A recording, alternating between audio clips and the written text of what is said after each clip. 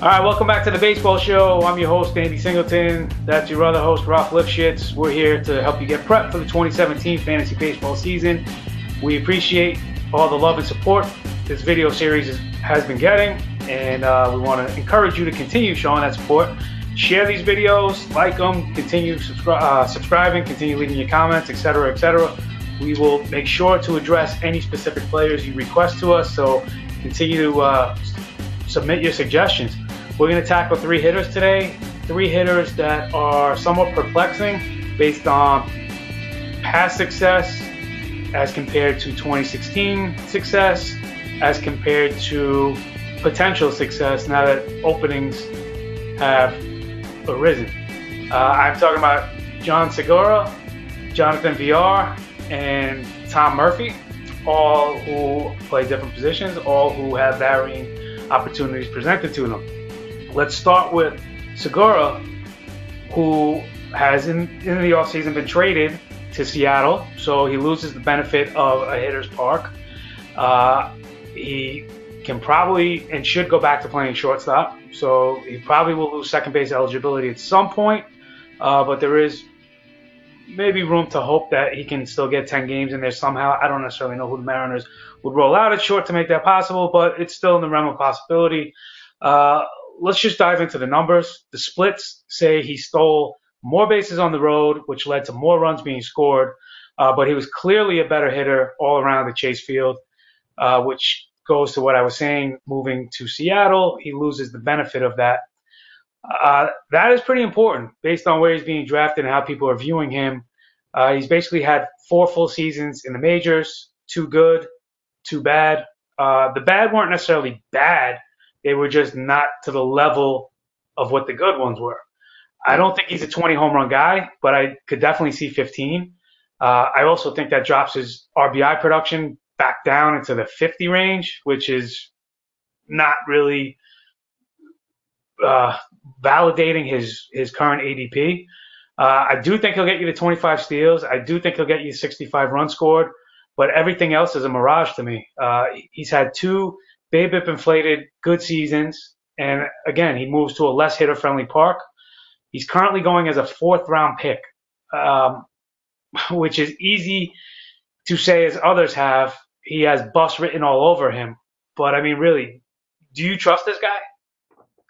You know, it's funny because he's a guy that I actually have in a couple of deep dynasty leagues that are salary capped. So it's not something that we're redrafting every year. And I had to make the decision because his contract was coming up, whether to franchise him or not. And he made a lot of sense to do that with. But when I'm looking at the redraft situation, I view him completely different.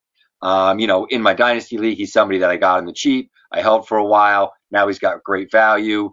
And, there's no reason for me to get rid of him. When I look at him from a redraft perspective, the fact that he has shortstop eligibility helps him a little bit because shortstop certainly is a lot more shallow than second base. The second base is stacked this year. It might be one of the deepest positions in the board.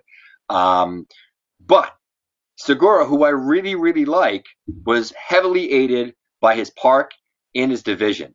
And I'm going to throw some numbers at you right now. So Segura in games between Chase Field, which was his home park with the Diamondbacks, and then his visiting games in Coors Field, he hit .336 with 13 of his 20 homers, 17 stolen bases, and about 400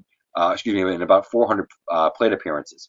Everywhere else, he hit 295. So I think the batting average is sustainable because he's quick, he makes good contact, hits a lot of ground balls, can hit it all over the field. So he's a guy that's going to have a high BABIP because of the kind of skill set that he has. But only 7 homers everywhere else and 16 steals. So he's got a speed average guy. I really doubt that he's going to hit 20 home runs again. The line drives did go up. I mean, his home run to fly ball ratio wasn't absurd. It was 13.5%, so it's not awful. But I have to look at the fact that he's going from one of the best hitting havens in all of baseball to, at best, a neutral hitting environment in Safeco Field. I think that some of his peripheral numbers and counting stats will probably stay the same, if not get a little bit better. He could hit the top of the Mariners order. Mariners order could potentially be better than the Diamondbacks. They they're kind of a sneaky good team. They were, a competitive team last year as well. I think they've improved a little bit on top of what they were last year. But I really doubt that the power is going to return. Those 20 homers are really what sort of put him over the top. So I think he's probably more of a 10 to 13 homer guy this year. Could steal a lot of bases still. And while I think he'll maintain a high average, I don't think it'll be as high as it was last year. So that 4th-round number is kind of scary. If he's somebody that I could grab in the 7th round, because I think that's where his value will probably lie, I'll definitely like him. He's not going to be the worst starting shortstop that you could have, but he's certainly not going to be the first choice off my board. And there's a solid chance that he could bust. I don't think it'll be awful, but if you're expecting a repeat of last year, I think you're sadly mistaken. Yeah, you mentioned him being a speed average guy, which, they've been good and useful, but he's not elite at anything. The only reason we ever viewed him kind of creeping to that elite level was the power that he added, which we both don't think he really truly possesses. I maxed him at 15 this year. You said 12 to 13, similar, range. But again, it's 25 steals and a 275 average making you think 4th-round pick. It's not making me think 4th-round pick at any position. I like the versatility he's going to give you, as you mentioned. He will have shortstop and second base eligibility. As I mentioned in the beginning, he might lose that second base eligibility depending on what kind of league you're in and the settings. But yeah, none of these numbers are elite. And the high average, again, even the average is not elite. He's had 2 good years, 2 decent years. Like, what was it, in the 260 range on those 2 down years? So let's average that out. We're looking at like a 280-ish hitter. I'll take 280, but again, not in the 4th round, not for a guy I'm putting a premium price tag on that's going to get me a handful of steals. It'll help me in the category. If I get 3, 4, 5 guys like that, yes, I can win the category, but he's not doing it by himself. So I'm not looking necessarily in that direction. I think if you want to go for somebody that kind of similar, position to him, guy that's starting to be remembered a little now, that is really truly more of a speed average guy, that's D. Gordon. I'd feel safer taking D. Gordon, who I think is going a couple rounds after, and is going to give you probably better production if you're looking at just speed and average. So if you think the home run power with Segura was a mirage, I would agree with you, and I think that's where the value falls. I'm with you. All right, so let's move on to Jonathan Villar, who is another intriguing player, and more so because his numbers appear to have been trending in the right direction before just last season, and there's some consistency to back that confidence. So what did he do exactly in 2016 other than get more at-bats to elevate his numbers?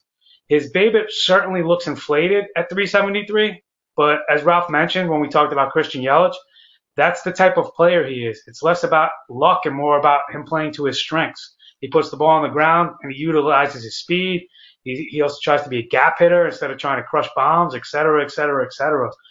So if you want to look at that BABIP number and say, oh, this is going to regress, no, look at his career numbers. That's the kind of hitter he is. And, it's not a luck-driven number for him. He still strikes out way more than you'd like. In fact, he strikes out a ton. But last year he did something different. It appears as though he learned how to take a walk. And that's what you want with a guy with this kind of speed that's going to add to his stolen base totals. It's going to add to his run production. I'm definitely a believer in VR, especially his versatility. He can play all around the infield, but I'm also buying his regression a little. His home run and stolen base ratios nearly doubled last season, and they still weren't too shabby before that. If he can maintain his 2016 plate appearances and you exclude his 2016 performance, so in other words, go back to his career norms, he would be in line for 43 stolen bases and 11 home runs this season, which is a great baseline and still has room to grow just in case he really did elevate his game to a new level because he's still young. I believe he's 25 at this rate. He'll be 26 in 2017. I personally believe in Villar's bat, but I think you're setting yourself up for trouble if you think he's the 3rd best shortstop in fantasy.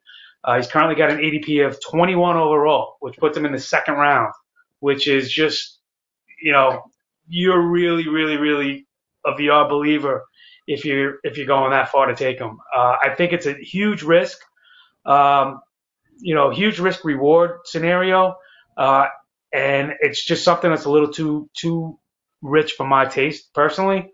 But I definitely do believe in his bat. So take that for what it's worth. Yeah, and I have to agree. He's somebody that's definitely tough to buy in at that current ADP. The numbers are great. I think Villar is a very good player. He's going to be a very useful fantasy player, but I like him a lot better at like Gene Segura's ADP. If I could get him in the late third round or the fourth round, I think I would take that chance. I don't think the batting average will be as high as it was last year, but conversely, he gets a lot of walks. So he's going to be good in on-base percentage leagues. I think he maintains that. That also helps the stolen base numbers. He ran 79 times last year. Obviously, he had 61 steals. I don't know if he'll run 79 times again, but I do think that you can see 35 plus steals as almost a certainty with him as long as he's healthy. And as you said, he gets the same number of at-bats. I just don't expect, I expect to see more of like a 250, 260 sort of an average. I doubt that the homers, are at the level that they were. He was pretty high up there with just enough homers. If you look at those statistics on ESPN, he had 9 just enough homers. A lot of them are line drive homers. So he does make hard contact. He makes solid contact. He is a good hitter, but I think that the numbers are just going to be scaled down a little bit from last year. The average should be lower. He shouldn't have as many steals. I don't think he hits 19 homers again. I think it's probably somewhere more in the 12 to 15 range. Would probably make sense to me because, like I said, he does have power, but I just highly doubt he's going to have that sort of 19 homer or 20 homer number again. I just don't see it happening. And the 61 steals to me too, especially in this day and age, it's nearly impossible to project that out. So if you put him down for like a 260 average, maybe 13 to 14, 15 homers and 45 steals, I would totally buy into it. I think he's still going to score a lot of runs. He's going to help you in on base percentage leagues. But the second round, that's another player that has bust written all over him. Yeah, the second round that high, I want guys that I'm getting above average contributions from in multiple categories. You hit the number on the head for me. I was going to set the over under at 45 on the steals. He's a steals guy primarily first. He's going to give you a little bit of the other stuff, but I don't think it's enough to justify him getting up there. I mean, a guy like Altuve, who is worth his position, is because talking about contributing above average to every category, he's going to give you the high steals. He's added power to his game. He's giving you runs. He's giving you high average. That's the kind of guy that, you say, okay, absolutely, I'm taking him in the first round. If he falls to second, even better. Villar is a guy that with even just a little regression is not going to come close to matching that. As you mentioned, flip-flopping with Segura and put him in the fourth round, the versatility makes it so, and completely, backs that more, makes it feel more comfortable to accept. But at this level, 21st overall, I think you're reaching. And again, that's not to say we dislike him as a player. It's just to say we dislike his value. And you're going to find a hard time even trying to trade for a guy like that if he gets off to a slow start, because guys are going to be looking at him going, he's still a second round guy. I'm not trading a second round guy for a fifth round guy. And, you're going to be kind of stuck. So whether he gets off to a good start or bad start, he's going to hold that position because it's going to linger with people, which kind of just makes it a very risky pick to make. Yeah, he's one of those players that on his face, I like him a lot. In, once again, Dynasty Keeper Leagues, he's somebody I'm holding on to because he's somebody that you bought in and got at great value. So he's not somebody you're going to give away. But in redraft for where he's going, really tough. Yes. Helium, as we hate to say. All right, I love it when we can discuss players that one of us has a particular fondness of, and this next guy has been mentioned on numerous shows we've done so far that had nothing to do with catchers, had nothing to do with Colorado, had nothing to do with anything that would make you think Tom Murphy's name should be mentioned, but yet somehow Ralph has found a way to sneak it in. So I'm hoping that there's more to this than just the fact he's playing his games, or his home games, I should say, at Coors Field, or as you like to say, Coors. I personally have him ranked as my 13th catcher. He's currently going as the 15th catcher. Nick Hundley's gone, so there's 289 at bats to spread around. Tony Walters is going to take some of those. I don't think he's going to take all of them. Doesn't Murphy strike out too much, though? Now, I know I can tell you right off the bat, I'm going to let you take this one away. I really have nothing more on Murphy other than I do like him. I'm willing to gamble on him. Like I said, 13th catcher on my board, so it's right outside the top 12, which means great second catcher to pick up with a lot of upside.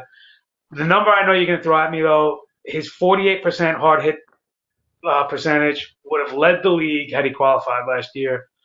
That's how much power this guy potentially has. And he's playing at Coors. But come on, can he do it for a full season? Yeah, and I think he can. I think what you saw last year in the PCL, he was injured, and once he came back, is you just saw improvements in his game.